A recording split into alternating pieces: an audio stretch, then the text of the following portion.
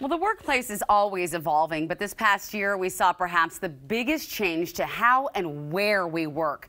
To get an idea of what the future workplace could look like, I spoke with Jaime Teevan from Microsoft. Jaime has been researching the process of getting back to work and shared some of her insights with us. When you look at the research, about the ideal amount of time to work from home is about 2.5 days a week. So after about 2.5 days a week at home, you start losing some of the social connections that you get from face-to-face interaction. You see job satisfaction peak for people who work remotely at about 15 hours a week. So there's this real opportunity with hybrid work for us to take what we've learned over the course of this past year about remote work and continue to use that as we return to the office and sort of start replacing some of the things that we've started to miss. From what you've learned and from talking to other colleagues, does working from home help or harm productivity, or does it just depend on the person? It's interesting because that's one of the real things that we've learned over the course of the past year. You know, there was a pretty strong belief that people couldn't be productive while working from home. And what we've seen this past year is that people are able to still get things done while remote. There's, of course, individual variation and differences across people. But all of the sort of standard metrics of productivity that you use for information workers have pretty much remained stable or even gone up. And that's considering the fact that we're in the middle of a global pandemic with a lot of other things going on at the same time. There's a lot of benefits to remote work in terms of what you're able to get done. You know, it's useful to focus. You don't have people running by your office, distracting you. You know, there's a lot that you can do. It's really good for that focused work.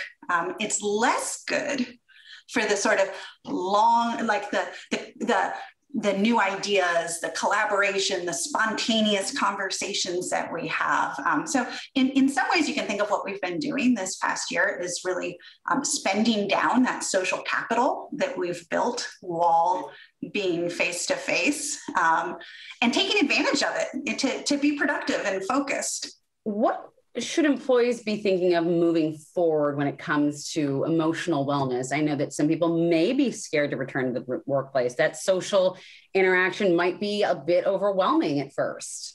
There's sort of many different components that we think about when we think about well-being or wellness.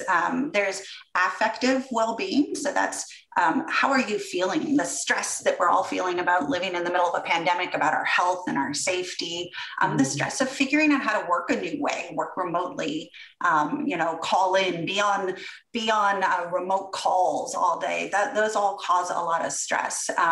There's physical wellness, just thinking about like your own space. Yeah. I don't walk nearly as much. Like I come and sit in my office and I don't move all day, you know?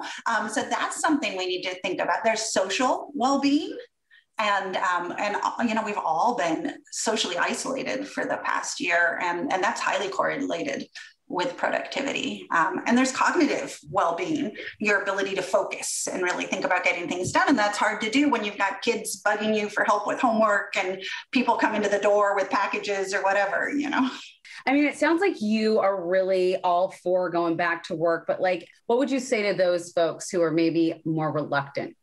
Yeah, well, so you're certainly seeing that there's an opportunity for people to start working remotely more. And like 46% of people are planning to relocate now that they can work remotely.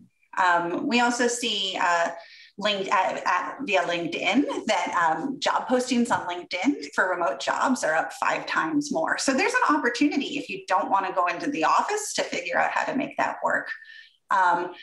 But the real benefit comes from doing a mix there. You know, we need to start thinking about how we can intentionally set up our time together as well as our time that's remote to be successful. So like big meetings, those are actually great while remote. There's all sorts of benefits. We can all get access to the information. If we're not necessary at a big meeting, we can sit and check email without being rude or do other things. Brainstorming meetings, on the other hand, are terrible when done remote. They're really hard. Starting new things, that's hard to do remote. Those are the kinds of things, starting a new role, like super hard to start a new job, to meet people for the first time. We have like EEG studies that show your brain actually fires differently if you meet somebody for the first time remotely compared to if you meet them for the first time physically, in a way that persists. So it actually, you have a kind of more stressful connection if you meet them for the first time remotely. So like when you meet somebody for the first time, it's best to do that in person, because you're going to have a deeper, like just cognitive connection. Everything she said was so fascinating.